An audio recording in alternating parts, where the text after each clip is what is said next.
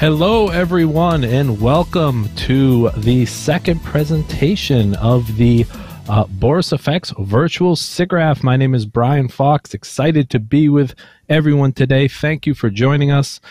We have an amazing presentation lined up by Jonathan Winbush today, who's going to show us his Unreal and After Effects workflow and how Sapphire plugins fit into that. But before we get started, definitely want to introduce to everyone something I forgot to do at the last session, which is the Boris Effects Suite, which we launched this week. The Boris Effects Suite is a new product by Boris Effects. It is everything we make in one annual subscription. Sapphire multi-host, continual multi-host, Silhouette standalone and Silhouette Paint plugin, Mocha Pro plugin, Mocha Pro standalone, and the new Boris Effect Optics, all in one subscription. And that is on sale for $9.95 as a SIGGRAPH special. So you can use the code SIG20 at the boriseffects.com store if you guys want to take advantage of this great deal for an even cheaper price. Regularly priced $12.95, on sale for $9.95. And one lucky winner today will be winning a subscription to the Boris Effects Suite. I'll mispronounce that all day long. So one lucky winner will win. The way to enter to win is to go to Boris Effects Live and sign up. There is a little form there to enter to win. We will pick from basically today's presentation, everyone who's signed up in the next hour, and we'll award some lucky winner a subscription to the Boris Effects Suite. Let's talk about what else we're doing today. Coming up after Jonathan's presentation, we have Mary coming in at 3 o'clock East Coast time, 12 o'clock Pacific time, doing Mocha Pro for VFX. Following her at 4:30 East Coast and at 1:30 on the West Coast, we have Brendan O'Neill from Bonfire, who's showing how he uses Unreal and Flame together to finish commercials. Really cool presentation. Definitely join in for that one. And closing the day out at 6 o'clock on the East Coast and 3 o'clock on the West Coast, pardon my typo in the graphic, 3 o'clock on the West Coast, John Dickinson is going to show us a sneak peek at Particle Illusion 2021 with some new features like support for the AE 3D camera. So very exciting stuff coming up in the 6 o'clock hour. Okay, let's get started. My pleasure to introduce Jonathan Winbush. Hello, Jonathan. What up, Winbush? Hey, what's up? What's up? Yes. It's working. I appreciate it. Yeah. Love it. Also joining us today, joining Jonathan and I for today's presentation is Mr. Ross Shane. Ross is Chief Product Officer for Mocha. Hey, Ross. Guys. Good to see you both. Jonathan, thanks so much for joining. You know, I think we met a couple of years ago when you were doing a lot of the VR 360 graphics with Mixmaster Mike, right? That was really cool stuff. Yeah, exactly. And now you're doing some Unreal stuff, so I'm really excited to see your presentation. Thank you, man. Yeah, just always tinkering around with the tech. They used to call me Donatello when I was young. Nice. Very cool. So, Jonathan, I was curious if you wanted to, share a little bit about yourself, how you got into motion graphics and 3D. I know you've worked on some pretty cool projects in the past, probably before you did the Mixmaster Mike stuff. So, yeah, we'd love to just hear a little bit about your background in visual effects and graphics.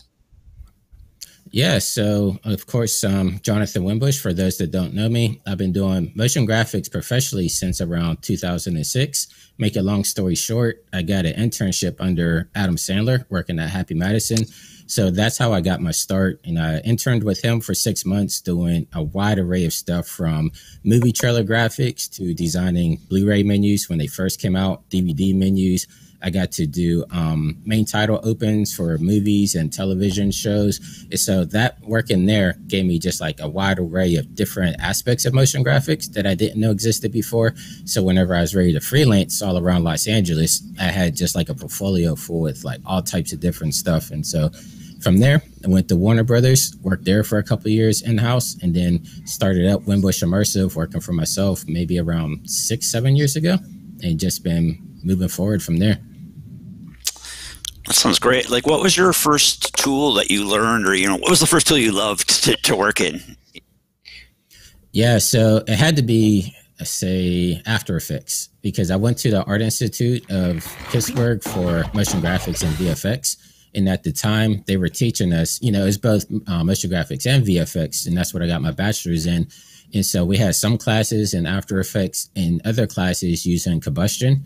And at the time, it was just trying to like go through the VFX workflow and work on the same shot for a really long time didn't really appeal to me. And I always seemed to get excited when I went to my broadcast class and worked in After Effects. And it was just like cool project after cool project. And just the way that After Effects worked with the timeline and everything, I felt directly at home. So I would say After Effects was probably like my very first program that really pulled me in. We're looking at some of your reel right now. Very cool work. So I noticed in your reel that you actually incorporate a lot of 3D kind of depth, even in the flat kind of graphics. So was it that sort of what got you into Cinema 4D? Just kind of playing, through the After Effects 3D world. Funny enough, the very first because when I was in school, I learned 3D Max, and like I just tinkered with it in school because it was a part of the curriculum. But once I started working in the field, like my very first movie title I worked on was a Fantastic Four: Rise of the Silver Surfer. And at the time, I didn't really know Cinema 4D. And they asked me like, hey, we're working on this main movie title for Marvel. Do you know cinema? Because that's what all the artists are working on. And it's like, I didn't want the opportunity to pass up, especially because I've been like a huge comic book nerd ever since I was little. And so I was just like, yeah, of course I know cinema. So I kind of dove in there, learned it like, I want to say over the course of a couple of nights. Like I would just stay at the studio until like 3 a.m. just going through all the documentation because there was really no tutorials back then. And I just kind of fell in love with being able to work in cinema. And then once I was able to work with some of the artists there and they showed me how to incorporate it with After Effects, it was almost like, game over from there. Cause it's like I could take stuff from cinema, bring it into After Effects, polish it up in there, with the different plugins and things of that nature. So that's been pretty much my workflow moving from that point forward would be, going to 3D and then bring it into After Effects to finalize everything out. Cool. You also do a fair amount of particles as well, don't you? I do. Yes. So experimenting with all the different type of particle systems out there. I'm looking forward to John's presentation on Particle Illusion 2021 because I've been diving into it, as you know, just like here and there whenever I get time. But I really want to see what John does because that's probably one of the next things I really want to dive into is really learning particle illusion and be able to incorporate that more into my workflow. Yeah, very cool. Yeah, Particle Illusion, for those that don't know, is a plugin that's part of the Continuum package. We also sell it as a premium filter, what it's called, where you can buy one of the Continuum filters on its own. And we have a free version, which we shipped. Ryan, when was that? It's been a blur the last couple of months. I think it was about a month ago, 2 months ago. I would say last month. Yeah. It was in the summer. It feels like a year ago. Like everything was probably about a month ago. It's been a crazy time for everyone, right? But that's like particle illusion is a really cool way that you can generate very quick particles. In fact, a lot of game companies used to use it back in the day, and Boris Effects acquired Particle Illusion through the GenArts acquisition, and we've been developing quite a lot. So stay tuned for that session. Yeah, and I'll love to put out this. Oh, go ahead, John. Oh, no, sorry. I was going to say, funny enough, when like I brought up using combustion in art school, I believe Particle Illusion was a part of that back in the day, right? Because I remember that was like my first acquisition into Particle Illusion. Yeah, Wonder Touch stuff was originally, part of that, and then they, Alan Lawrence, actually the creator of Wonder Touch, now works for Boris Effects. So he's been doing quite a lot to update this application. We're pretty excited at the direction that it's going. In fact, even now, it's linked to Mocha. So the Particle Illusion plugin, it has Mocha tracking in it and have some really cool features that I can't really talk about here, but that's going to be coming up soon.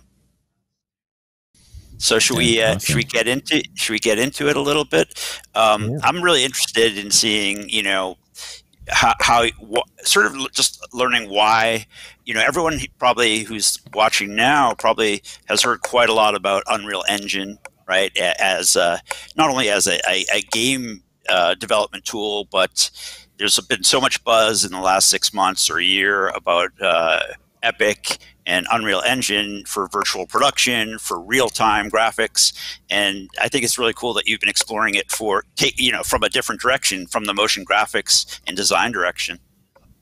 Right. Yeah. So my biggest, the biggest reason I jumped into it, one, last year during SIGGRAPH, I think, I saw you at last year's SIGGRAPH when they announced the merger between Cinema 4D and Unreal. So that gave me the confidence to try to dive into Unreal, because I could take, my basic knowledge of 3D that I already knew and incorporate that into Unreal.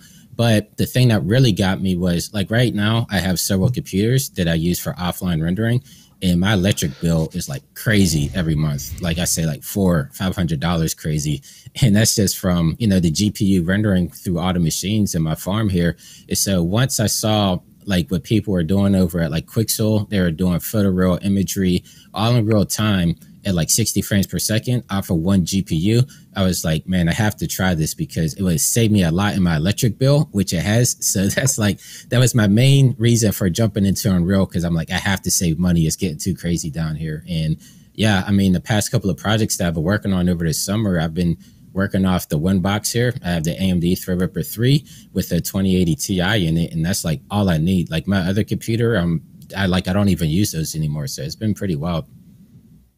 That's very cool. And you incorporate the Megascan stuff, the Quixel stuff, into your work a lot? Yeah. Yeah. So yeah, I've been a Megascans user since day one, even before they were acquired by Epic.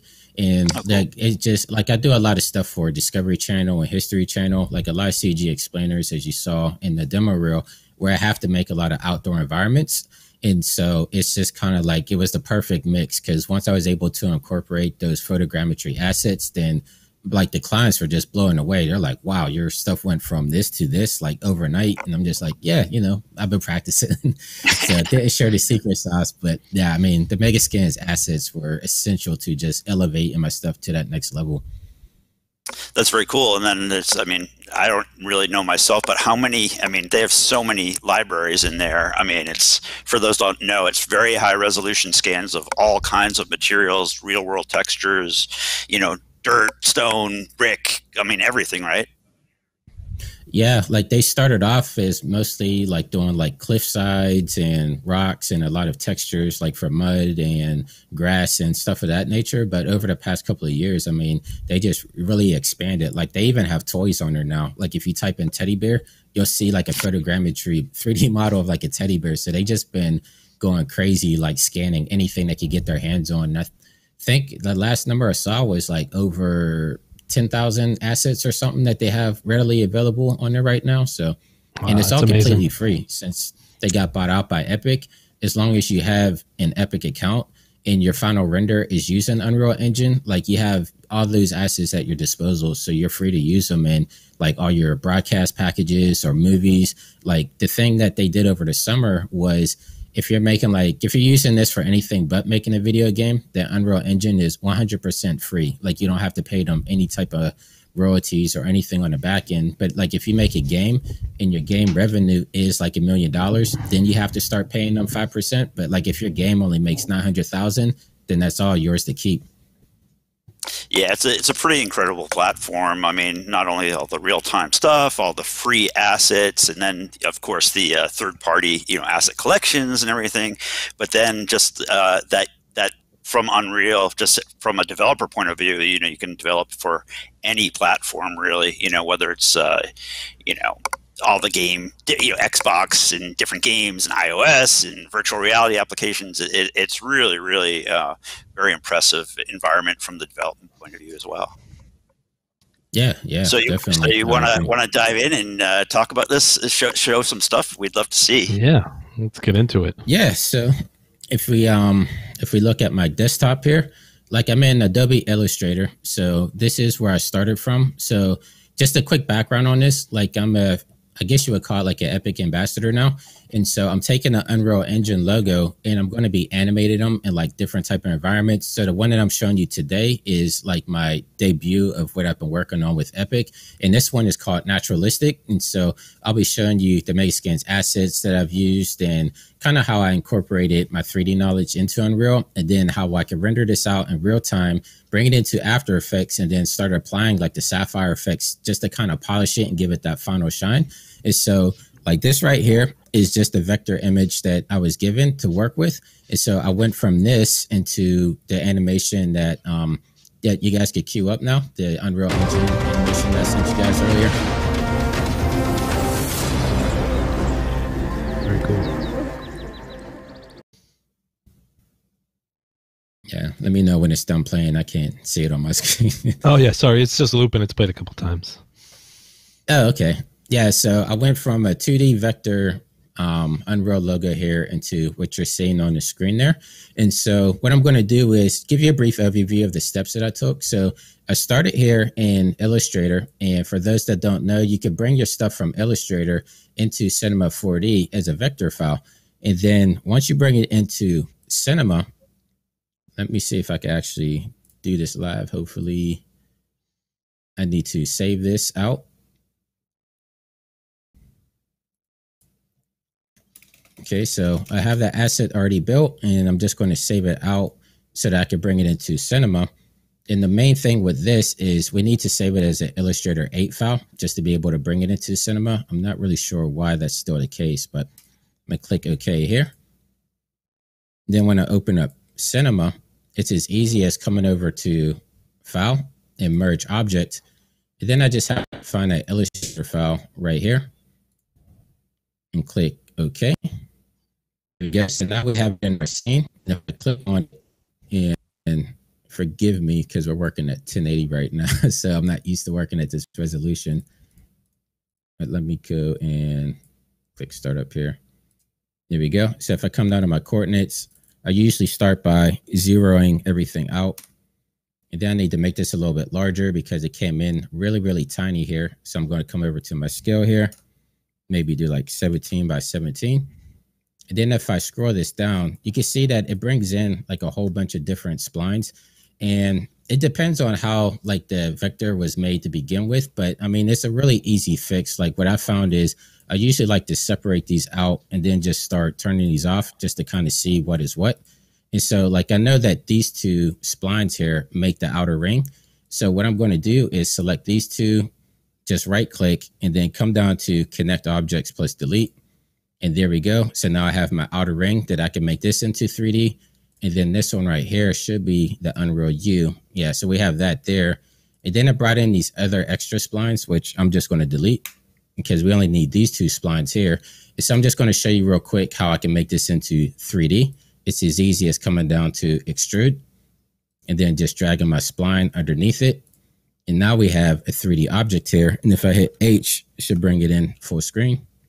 I think we were pretty full screen, but now I want to kind of like, it has like a really hard edge here. So like one of the things that I was taught early on is nothing really truly has like a really sharp edge. There's always some type of little bevel there. And so it's as easy as coming over to caps down here. And I'm using Cinema R21, by the way, for this. And we have some presets down here that I could just load preset. And I like to use this one, the basic rounding. I usually click on this. And you can see that it looks like it didn't really bevel it. And that's because sometimes it depends on how your vector is brought in, but we just have to manipulate it down here a little bit. So if I come down here to bevel outside, now you can see we're getting a better bevel on the edges here. And I'm just going to bring the sizing down a little bit because it kind of puffed it out too much. So I found around like 3 or 2 is usually suffice. So somewhere around there. And then that's the basics of how I brought the Unreal logo into Cinema 4D. So from there, if I hold down Control, drag it, and I already have like my preset already here, and I could just drag my other spline into this. And there we go. Now I have the Unreal logo all built out in 3D. And if I pull in here, you can see it's a little bit jagged here. And so if I click on my spline, I can easily smooth this out by coming over down here and there my object tab. Where it says intermediate points, I usually like to come here and click natural. And then I'll just add a bunch of points in here, maybe like 50. And that should smooth it out. And it's like my final end game is bringing this into Unreal. So I could have like a higher polygon count like that and still be able to play everything back in real time. So I'm going to do the same thing on my U logo here. Come down to natural, make it 50 points instead of 8. And there we go. Now we have a nice and smooth logo. So I'm not going to go through 100%, like make it a tutorial step by step. I just want to show you guys like how I could bring it in from a flat vector and then make it 3D. And then the next step from there is I already have my scene already built out here. And so this is what I'm going to be bringing into Unreal. And so I have the rest of the logo letters down here built the same exact way. And if I come in from the start and click play, you can see I have my camera animation and everything going in there is really simple. Like I have a camera here and I have a target, and this target's looking at this null.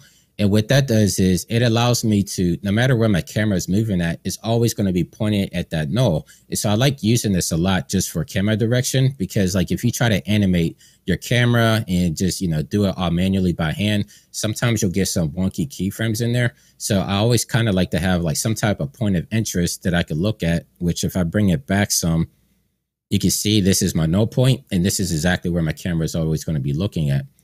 And so if I look over here on the sides, as we were talking earlier, these are actually the Megascans assets. And if you could tell, like my scene isn't exactly fully built out. Like if I bring back up my animation, that's these two objects right here on the sides. And so what I like to do is I kind of like to block out my scene inside of Cinema 4D. Like I know a lot of people have been hitting me up like, hey, I have my scene completely built in Cinema 4D. I want to bring it into Unreal to render out in real time.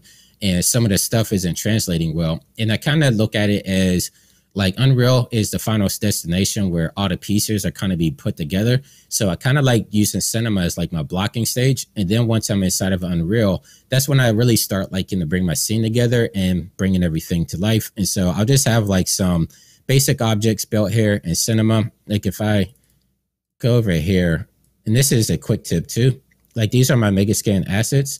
And these codes right here, usually before where it says LOD, these are the codes for that asset. So if I copy this, let me hit Control C.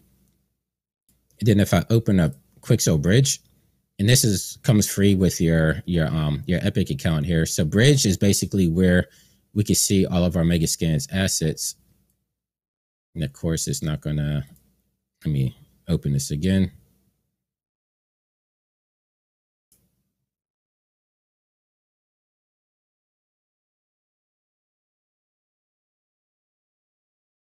I'm running this off a NOS server, so I think I might need to spin it up.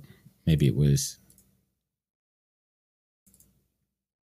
The joys of streaming. There you go. Yeah, there we go.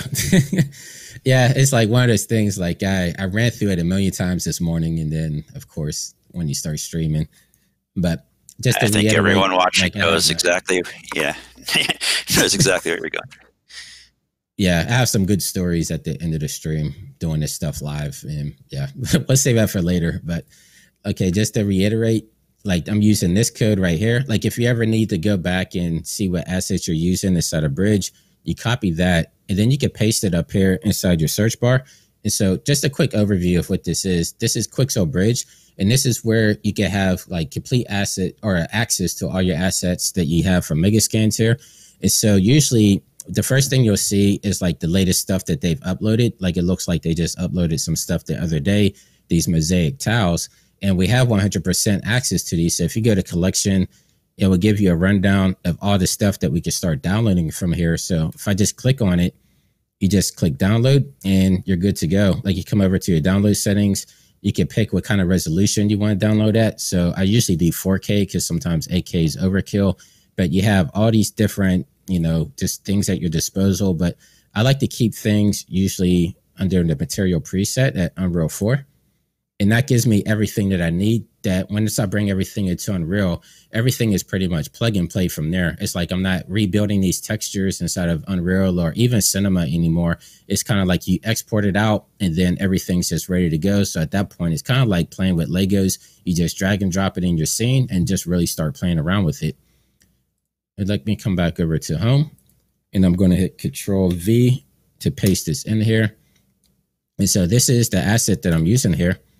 And if I click on it, you can see over here, this is our preview window, and you can actually do like a 3D view of it. So if I actually wanted to, you know, get like a good glimpse of what it's going to look like before I bring it in, you have a 3D view of it. Then you can also look at your maps and everything here as well. And it's as easy as once you're like ready to export your 3D model out, just come over here to export. And then you just pick the settings that you want. So say like I want to export this out to Cinema, but you have a whole bunch of different other stuff here too, like 3D Max and Maya and Blender. But I'm going to pick Cinema. I'm just going to export this real quick for you guys so you can see how fast it is. So up here in the upper right hand corner, you're just going to wait for it to say successful.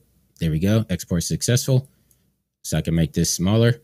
And as soon as you come back into Cinema, I can already see it like in my scene here.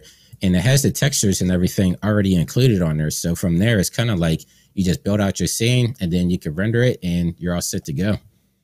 So the next step is, and if you have any questions, please feel free to jump in. I know I'm going kind of quick here. I want to show you guys a bunch of stuff. Oops. I think this is a great speed. I mean, you're already showing some really useful, you know, things to the audience. You know, just even the idea of you know, using Megascans with Cinema 4D and how simple that process was. Very cool. Yeah, wait until I get into the Sapphire stuff. I think that's the stuff that people are they're going to be like, oh wow, I didn't think of using it with Unreal in that sense. But let me I'll get through this part first. And so the one big thing with exporting your scene out from Cinema into Unreal is sometimes the keyframes don't translate 100% well, especially if you use stuff like this. Like I was saying before, I like usually having a target and looking at it. And the one thing that like Unreal doesn't translate directly from Cinema or stuff like this. So if I would bring this into Unreal, it would give me my basic keyframe information. Like if I come down to coordinates, it would give me all these keyframes, but these don't have keyframes attached to it. So if I play through this on my timeline, you can see that, you know, our rotation is moving because we have it looking at our null point, but it doesn't have any keyframes on there. And so the way that Unreal likes to bring stuff over, and I believe this is with Blender as well, is anything that has keyframes is going to 100% translate those keyframes over into Unreal. And so the one trick that I kind of developed to get around that is if I come over to my layout window here, come down to animate, now I have like all my keyframes down here and I can see exactly what's going on. And what I want to do from here is I want to bake out my camera here. And that way, whenever I bake it out, it's going to give me all the keyframes. And so even if I don't need those keyframes, it's still going to give me keyframe information in there. And I can kind of delete stuff from there. So I'm going to click on my camera, come down to functions, and then right here where it says bake objects, I'm going to click on that. And then right here where it says include, I usually hit all parameters just to be on the safe side.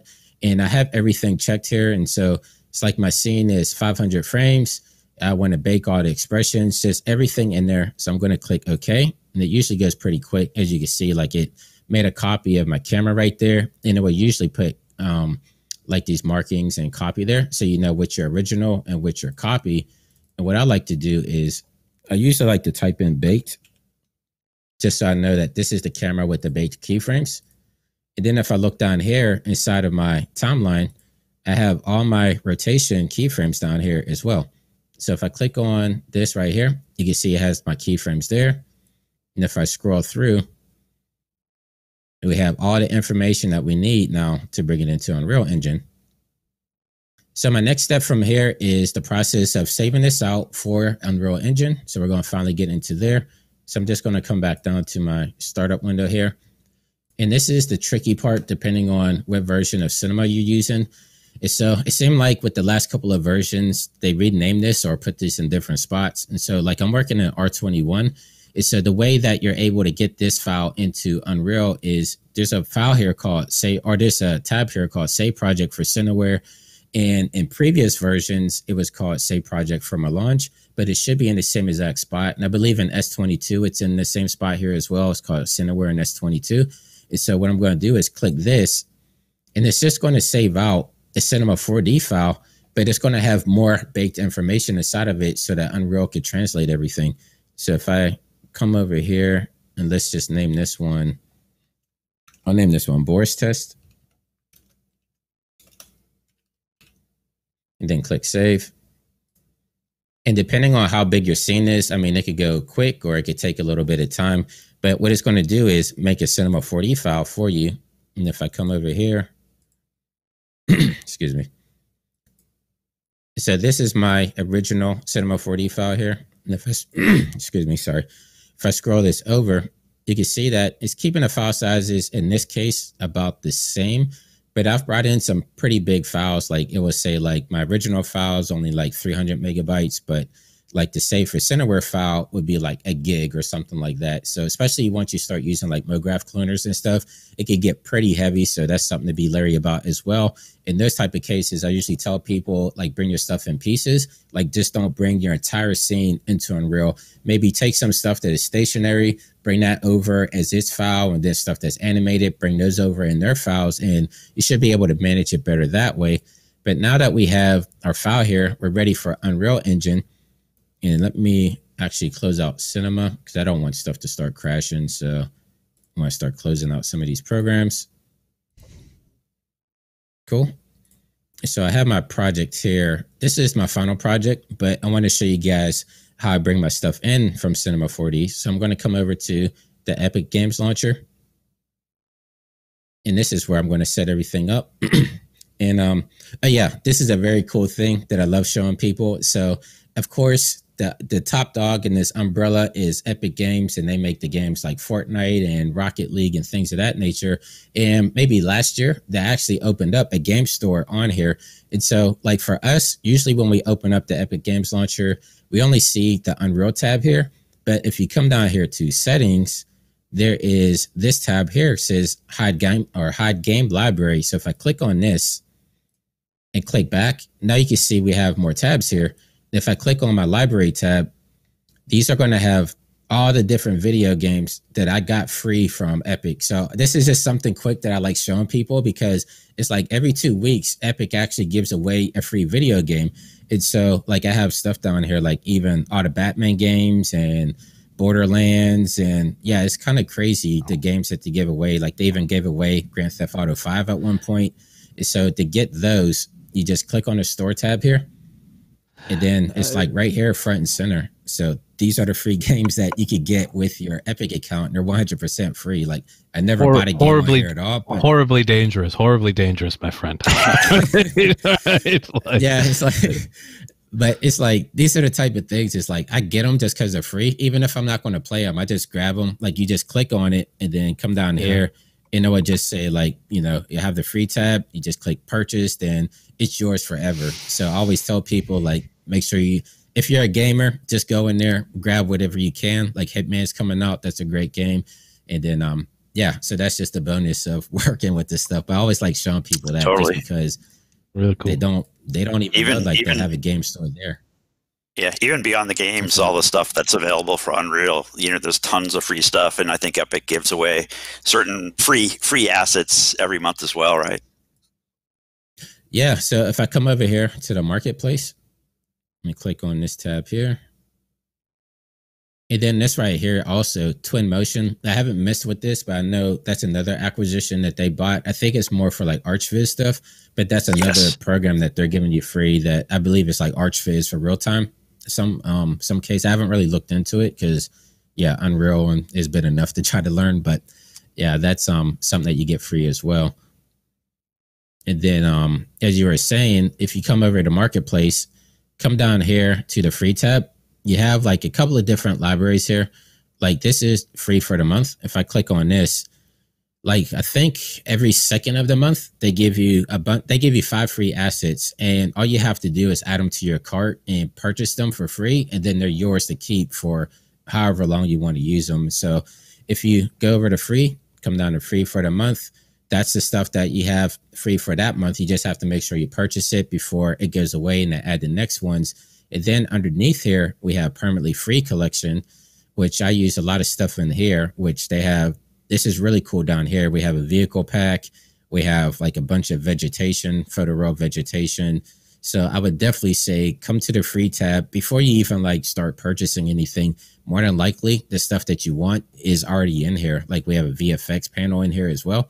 If I click on it, usually it will have a video that you can play back and some descriptions and stuff of what you're getting. But yeah, that's on top of the Megascan stuff is like you get all this other free stuff as well.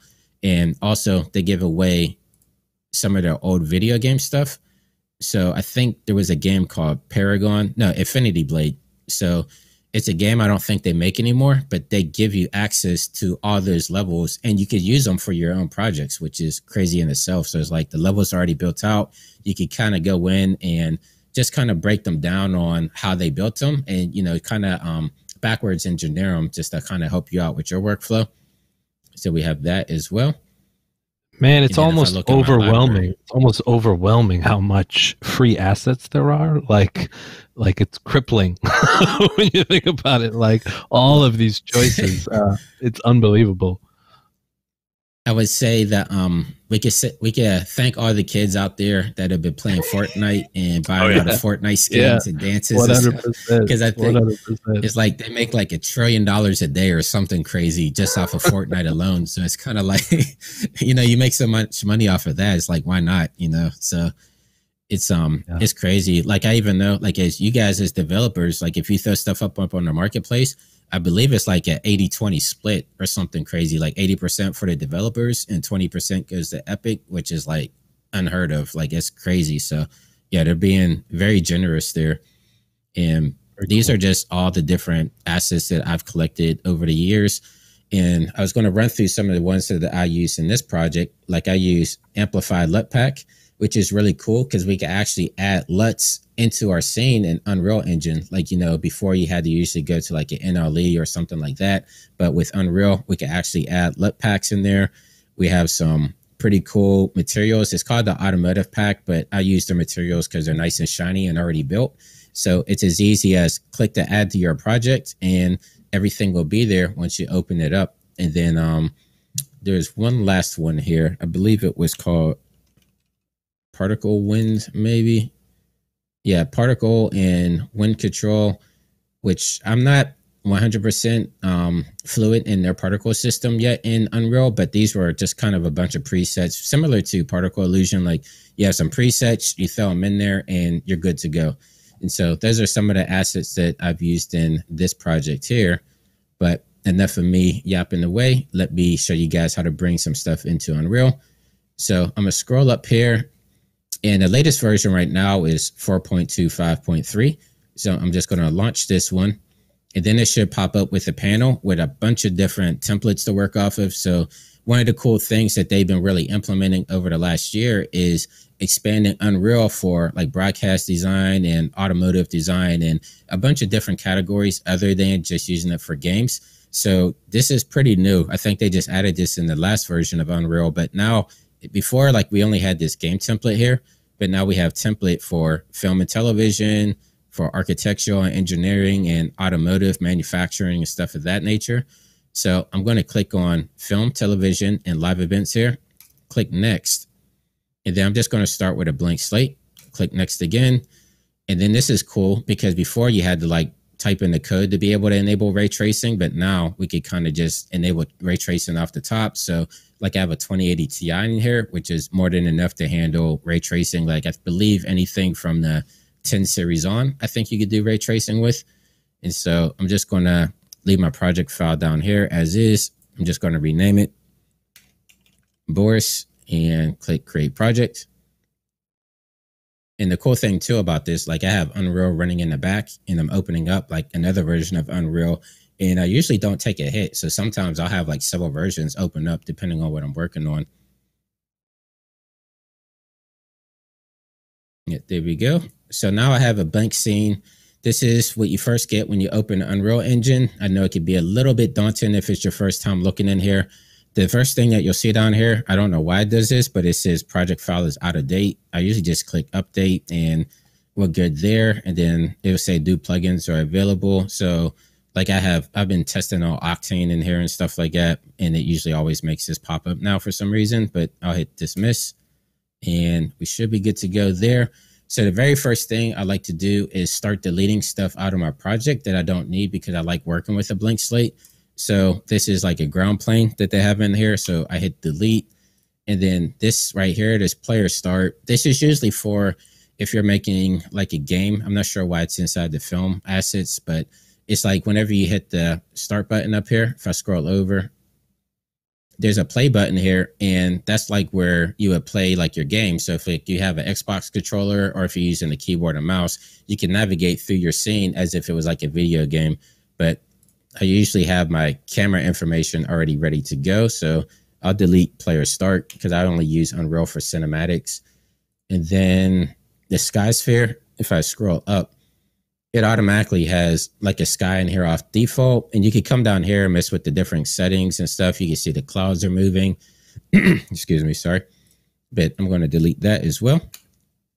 And then we have atmospheric fog, which I'm going to delete because I like using their other fog. But I like starting off with a blank slate here. Sorry, give me a second. I get some water. All right, cool.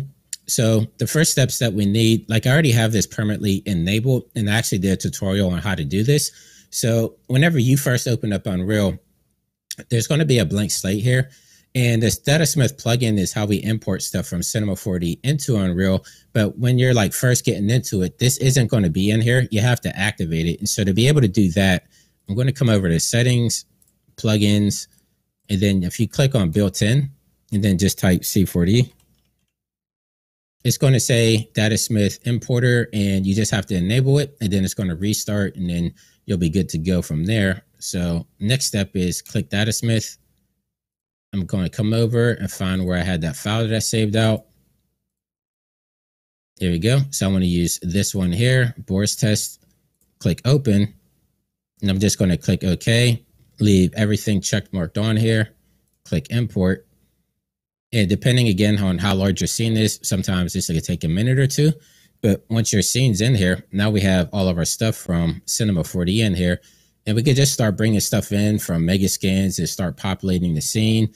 And if I come over here, you can see down here my content browser. If I click on the animation panel here, or the folder here, you'll see that it brings in, this is called Sequencer. And so what Sequencer is, it's the timeline that we use in Unreal Engine, and it brings our timeline from Cinema into Unreal. So if I double click on this, it's going to pop open the Sequencer tab, and it's going to look as close as it can to how we had everything built out inside of Cinema 4D. So you can see we have all the different assets that we have in there. We have the extrusions, and we have, we have this right here, the circle. But the main thing here is the camera. So I want to click on my bait camera here. Click on the camera button here. Now when I play it back, now this is everything that we had from Cinema 4D. We have our animations locked. And then from here, it's kind of just, like I say, playing with Legos. I would just take stuff from Bridge, import it into Unreal, and just start really populating this scene up and building everything around it. And so at the end of the day, I'm going to close this one out. So at the end of the day, we have something like this. And so I took just these assets from Megascans. If I come down to my favorites, so these are all the different assets that I use to populate that scene out. And as you can see, it's just a couple. Like I would usually just bring it in, just twist and turn, and play with the scaling and things of that nature. And once I have something that I'm happy with, actually let me come down to my sequencer. There we go. So this is what it looks like inside of Unreal. You can see I have a bunch of lights in this scene just to kind of give me the depth and the mood that I'm looking for. And if I hit G on my keyboard, it would take away all these attribute windows. There we go. So now we have a nice clean scene. These are just some of the fireflies that I got from the marketplace. You just drag and drop them into your scene. We have some nice fog in here. If I come over to my world outliner, let me pull this up. There we go. So this is the other fog that I like to use. This one gives us a better sense of, like depth inside of our fog and everything. So if I turn this off, this is what my scene looks like without that fog. And then if I turn it on, that's what it does with the fog. So it interacts everything in your scene really, really well. If you want to find it, you just come over to Place Actors, type in fog, And it's this one here. It's as easy as dragging and dropping, and then you have it in your scene there. So I'm gonna Control Z that out. And then yeah, the next thing, I know we're running short on time, so I kind of want to show you guys the real-time rendering and then how we bring it into After Effects. And so once I have my scene and everything built out the way that I like it, I like to come over to Window, come down to Cinematics, and this is the new way that we render out of Unreal. It's called Movie Render Queue. If I click on this and then click on this green button here, I just have to find the sequence that I want to render out. So it's going to be this one here. And then it's as easy as going to Settings. I'm going to delete this because I like rendering out as EXR files. So when I click on this setting here, we have all these different type of files in here. And I believe in the next version, they're going to start adding, you know, like more variations like QuickTime and stuff like that. But for here, I'm going to click on EXR. And then my output settings, I'm just going to render this to my desktop maybe. So let me see. Make a new folder here. Click select, because this is my favorite part. I like showing people in Unreal. I'm gonna leave everything else at default. And so this scene that I have right here is running at 60 frames per second. I have about 521 frames that I'm going to render out. So if I click render local, give us a second to bring everything in, but you can see in real time it's rendering everything out, and it's at pretty good quality there. So it tells you, you know, estimated time down here. I think it started at around 30 seconds, but yeah, I mean, this is like 500 frames, which would have took me a ton of time, like hours upon hours before. And it's like, I'm getting these type of results right now in front of your eyes, which is incredible. Yeah, definitely impressive speeds. What resolution were you working at there as far as your render file?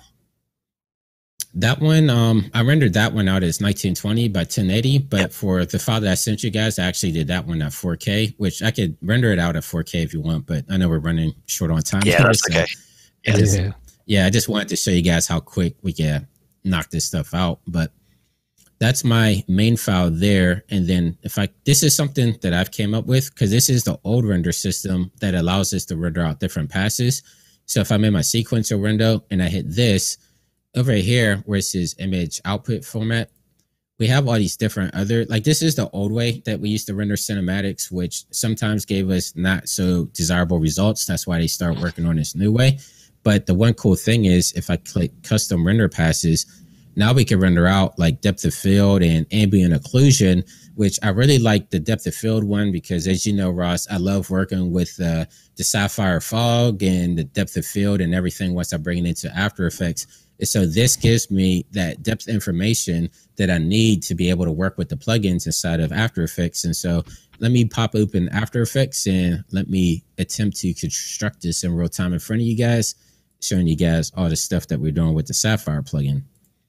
So how are we doing on time? Are we good, or?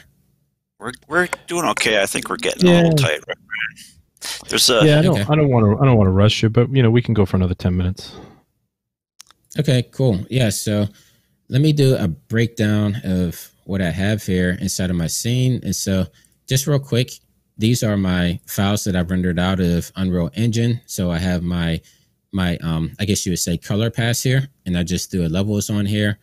And then I have my ambient occlusion pass, which if I bring this up a little bit, like I just like using ambient occlusion just to add a little bit of shadow, because it does come out kind of crunchy. It's not Unreal sometimes. So I usually crunch it with levels a little bit and then just drop the opacity down to maybe like 13, just to kind of give it that little bit of detail in there. So if you see me click this on and off, you can see we're getting some nice, you know, ambient occlusion in the crevices and stuff there.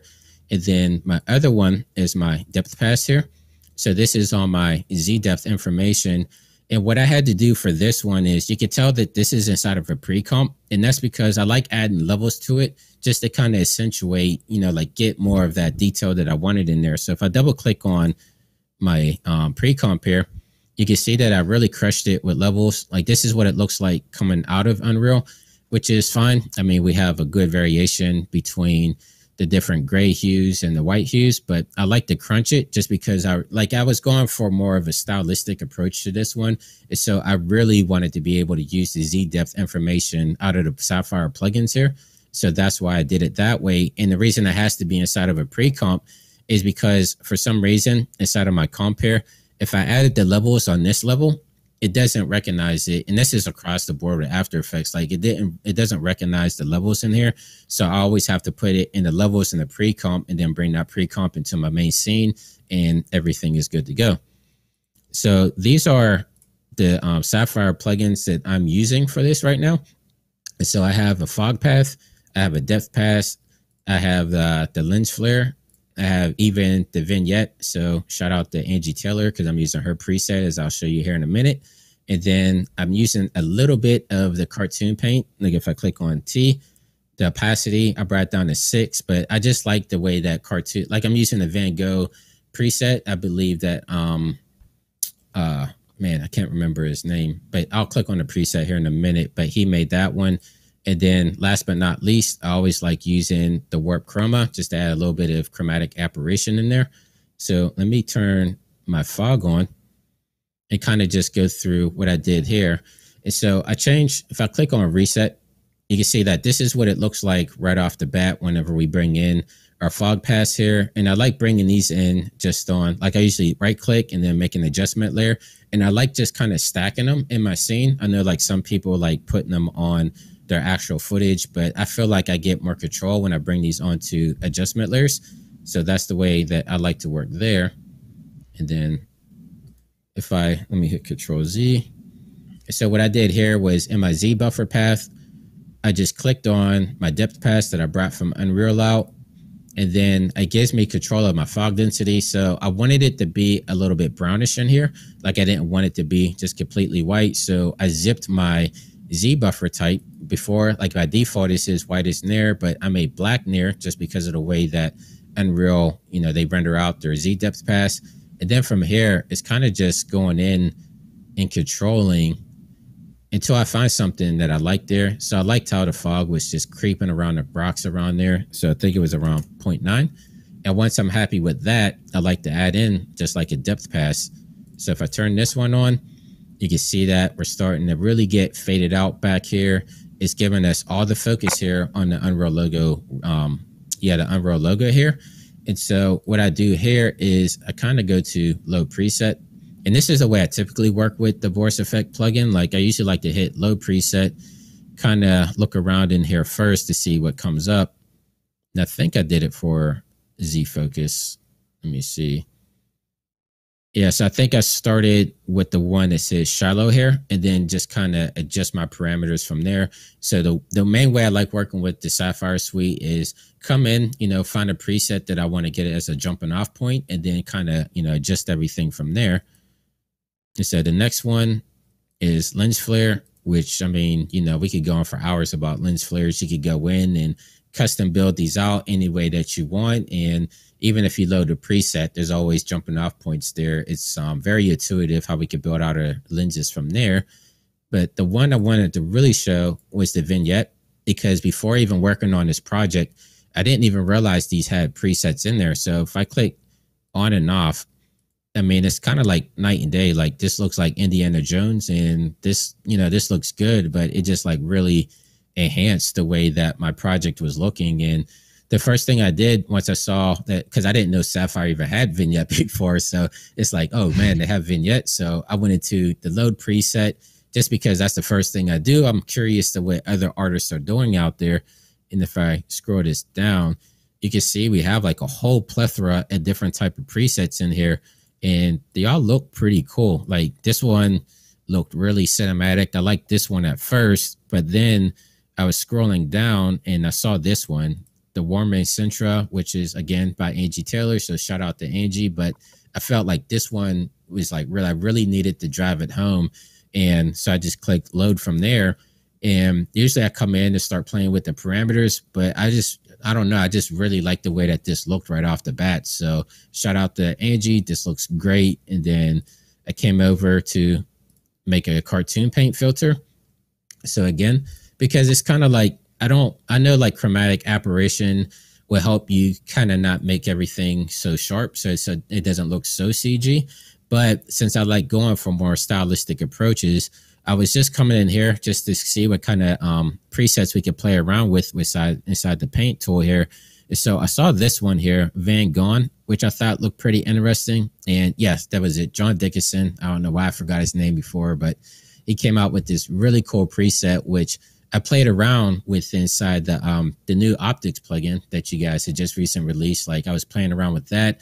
I did a tutorial on that. And so this kind of reminded me of some of the stuff I was doing inside of optics.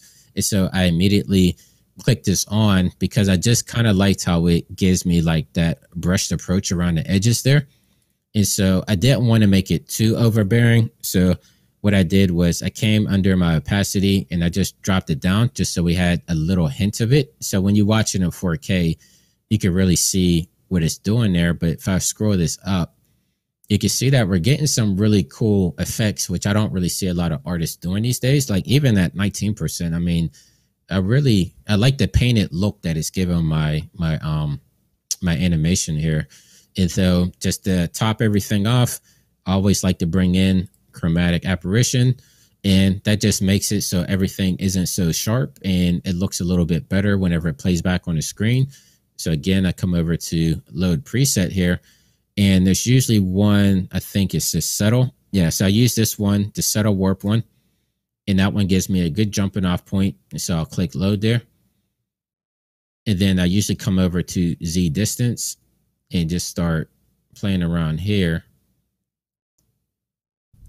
until I find something I like. I think around there is good. And then, excuse me. Yeah, we are good to go from there. And so that is my workflow. Let me hit Control Very Z. cool, Jonathan. And, very cool. Yeah, I'll take any questions. I know I was going a little bit longer. I could run through this stuff all day, but such good stuff. It's so fun to watch. So fun to watch you kind of, that you've obviously mastered this whole Unreal, like C4D, AE, and Sapphire. Also, love to see you using Vignette for color correction, which is just something that you would never think. Like that's the beauty of all the Sapphire plugins. They're so deep and multifaceted that someone like Angie was going to get into Vignette and basically create like a color grading tool. Most people wouldn't think that when they Vignette. So smart to always go into the presets and kind of see like what this effect can do in all the different outputs. I'm not someone had at all, so the presets really help out with that. Yeah. Quick questions. Someone wanted to know, is it better to use a PNG versus using an EXR for your depth passes? Does it matter? No.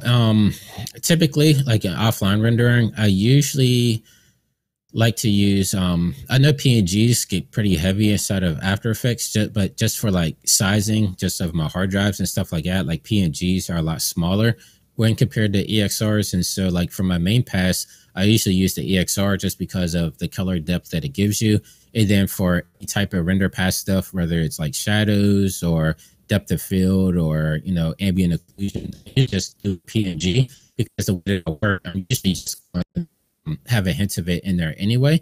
And so it's like I don't need a ton of information in there. Usually I'm in there messing with the levels to kind of manipulate it and get it the way that I want. So I typically will go PNG just more to save space on my hard drive.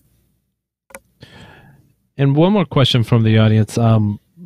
Can you recommend some tutorials for people looking to kind of get into this? Like, I think a lot of After Effects people like know Unreal's the future or know it's going to be a tool they're going to use in the future, but they might be wondering, where do I start? Like, do you have any recommendations on some online tutorials? Yeah, definitely. So I want to say that I'm pretty much the only one doing this right now. That was a softball, my friend. I love it. So it's been try to stay humble about it, but I mean this type of stuff, I like tinkering with this stuff, and so anytime I discover anything, I immediately throw it up on my YouTube page. So if you go to youtube.com/Jonathan Winbush, I have a whole plethora of different tutorials on there. And then I'm also wrapping up an actual training series that will help you get from A to Z. It's called Creating the Unreal with Unreal Engine, and it's all geared towards motion graphics artists getting into Unreal. And so hopefully I should be completed with that next month. That's going to be distributed through mograph.com. And so I'm excited to get that out and hopefully get everybody prepared for whenever Unreal Engine 5 comes out, because that's going to be a monster in itself. So you definitely want to start playing around with Unreal now, getting familiar with it, because I feel like the leap with Unreal 5 is going to be massive. So you just really want to be prepared to take advantage of that stuff coming out. Yeah, very cool. You're definitely on like the cutting edge of Unreal and After Effects in terms of training. I can't really think of too many other resources besides your YouTube channel. And just to mention, I'm sorry. Go ahead, John. No, go ahead. No, go ahead. No, I was going to actually ask you.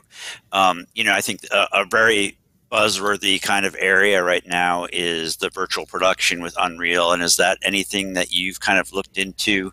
We're talking about folks like The Mandalorian or Stargate or various studios in LA that are not only in LA but around the world that are kind of developing these real-time virtual production studios. And it seems to me that for people who are in our field, especially people with cinema skills or motion graphic skills, that this is definitely an area of employment potential, career development potential in the future.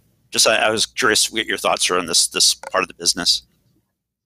Yeah, it's definitely something that I've been looking into. Like, I did a tutorial on how to use your iPad as a camera inside of Unreal. So that's kind of like the tipping point of getting into this stuff. Like, I don't have access to a studio.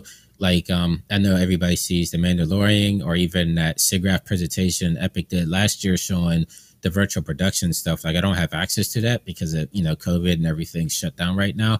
And so what I've been working on is just experimenting with, my iPad and trying to connect that with Blackmagic Pocket 4K camera that I have here, just to kind of do stuff, like, this is what indie people could do if you don't have like a massive budget, but still get familiar with virtual production. So just, time allotting, that's the stuff that I'm going to be tinkering with here in the future. And then also, let me pull this over here. So I just literally got this the other day.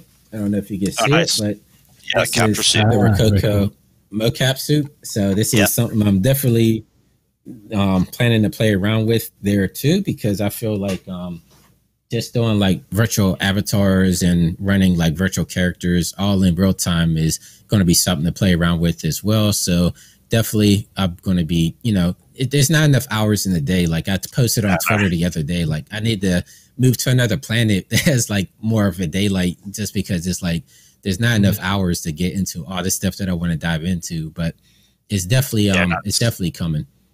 It's cool stuff, especially the mocap stuff and what you can do in Sequencer and Unreal, mixing animations together and stuff like that. I just mentioned the whole aspect of virtual production because people are always asking us at a lot of these events about career development, things like that. And I think the idea, personally for me, just something to think about for career development, not for me personally because I think I'm old, but for a younger kid who might be getting into the industry, is, especially if you're into visual effects and animation, is that virtual production, they're going to need artists on set because they're going to be doing more and more kind of visual effects on set. So it's like bringing your skills to the set. You might be behind an Unreal box with a bunch of artists, but they're going to want to see, changes in real time as with actors and, everyone on set. So it's just kind of an interesting thing for everyone to think about. Yeah, and the thing that I tell people, once you get into these game engines, it's kind of like the world is at your fingertips. So it's like, okay, the system. So yeah, you could get a job in virtual production, but say like you can't get a job at that moment. Maybe you could go to a game studio and maybe do like previs there because you know the system. So you're able to navigate, pretty fluently in the system there. Or, there's something else going on, like someone needs like a mobile app or like a VR or AR app. It's kind of like you have your foundation built. So it's just a spider web from there into all the different territories that are at your disposal that you could jump in. So it's kind of like future proofing yourself. Like, like when I first started out, it's like I was focused on After Effects, motion graphics, and that's it. But it's like nowadays, it's kind of like people can take like their skill sets and just really extend their arms out and get into like a whole bunch of different pots around them. Yeah, it's very interesting that the programs used and the talent or skill set, it goes across many different areas. It's not just like a feature film track, game track, motion design track anymore. It's really all merged together. Yeah, it's so cool that you've shared stuff with us today. I think that people are really excited to see this presentation.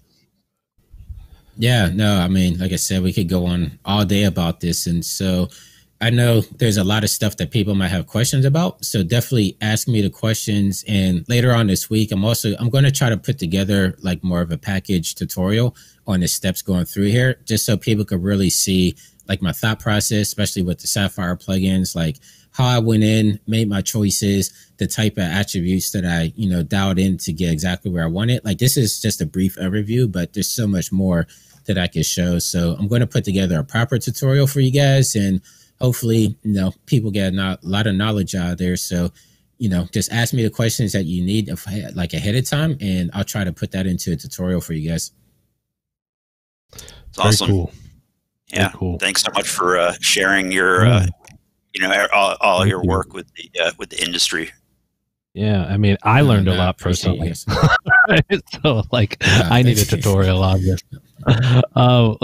Let's give away and announce our winner. The winner of the Boris Effect Suite is Rhea Borzak from Magnetic Dreams. Congratulations, Rhea. Rhea wins a 12-month subscription to everything we make: Sapphire, Continuum, Mocha, Silhouette, and Optics. So congratulations, Rhea from Manic Dreams. Thank you, Jonathan. That was an amazing presentation. Really fun to watch. And like I said, even personally, I got a ton out of it. So thank you very much. No, I appreciate you guys having me on. And yeah, next time we got to get together at a convention or something, lunch on me. I don't drink, so we'll do lunch or something. Very cool. Yeah, very can't wait to see All right. again. Yeah, I can't wait too. We will be back in a half an hour with Mary Poplin, who's going to do an amazing presentation on, she's going to break down Mocha Pro, some of the new features in 2020.5, specifically for a VFX workflow. So come back in 30 minutes for us and check out Mary Poplin with Mocha Pro. So can I give one more shout out? Sure. Okay, yeah, I'd like to give a big shout out to Ben of B Motion. He did the audio design for this piece. I told him I'd shout him out during the live stream. So yeah, I believe you know Ben. He's a Boris Effects user as well. So yeah, definitely thank you, Ben, for doing the sound design behind this. It came out incredible. Yeah, Ben at B Motion. Hey, Ben, if you're watching, everyone should check out Ben's podcast / live stream. I don't even know what you call it nowadays. It's like the production value in that show is through the roof. So definitely, is it called In the Industry? Is that what his live stream is called? In the Biz. In the Biz. Yeah, I know it's Biz. So yeah, so yeah, everyone check out Ben at B Motion on YouTube for his In the Biz live stream. Very cool stuff. All right, my friend. Thank you, Jonathan. That was amazing. Thank you, everyone, for watching. We will be back in a half an hour with Mocha Pro for VFX and Mary Poplin. So we'll see everybody in 30 minutes. Thank you, everybody.